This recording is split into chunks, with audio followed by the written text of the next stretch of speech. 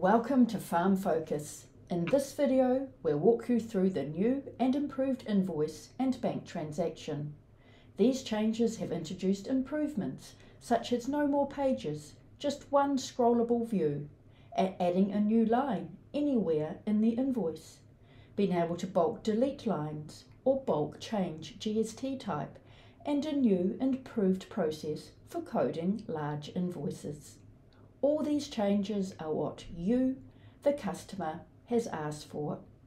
The functionality is the same. An invoice is an invoice, a bank transaction, a bank transaction. So let's take a look.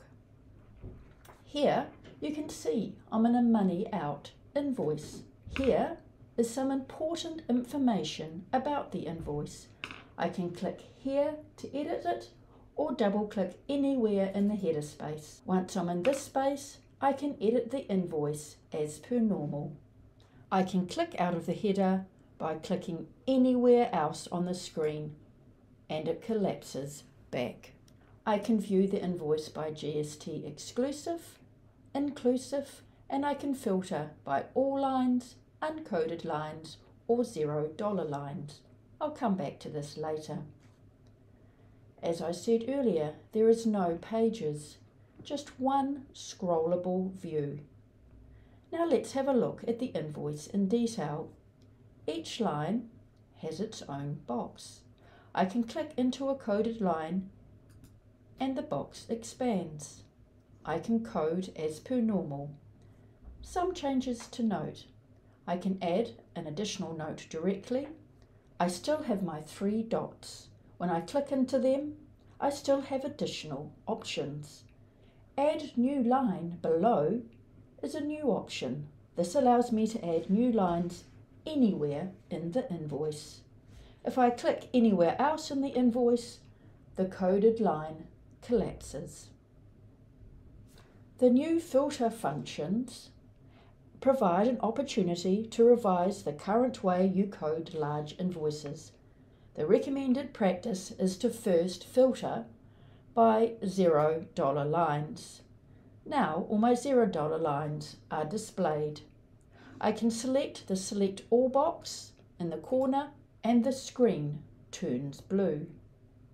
The blue banner allows me to undertake all these actions across multiple lines. In this instance, I am going to select Delete. This allows me to bulk delete all my $0 lines. The use of coding rules is best practice, and ideally most of your invoice should be automatically coded using coding rules. If that is the case, then I filter by uncoded lines. I can use this drop-down arrow key here and it will sort by description in alphabetical order. This allows me to easily use the bulk code or merge function. As the invoice lines are coded, they do not disappear. They can be found by selecting all lines. Now let's move to the bank transactions. You can see that I'm in a money out transaction.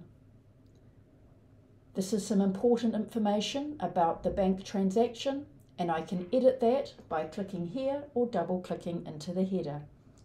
This is the grayed out match area, and here is a list of all my possible matches.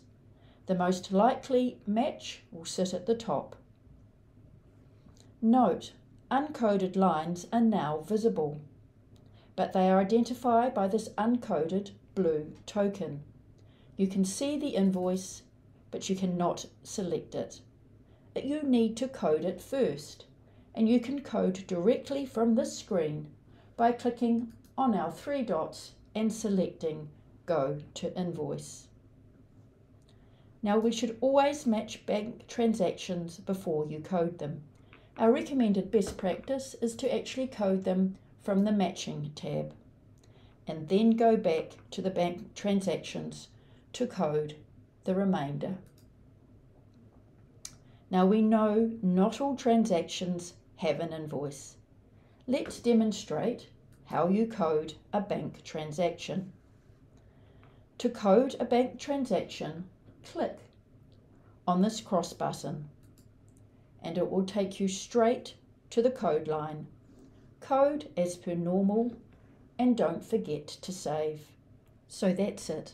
We know it will probably take a bit of time to get used to these changes, but we hope you enjoy the new features and increase speed.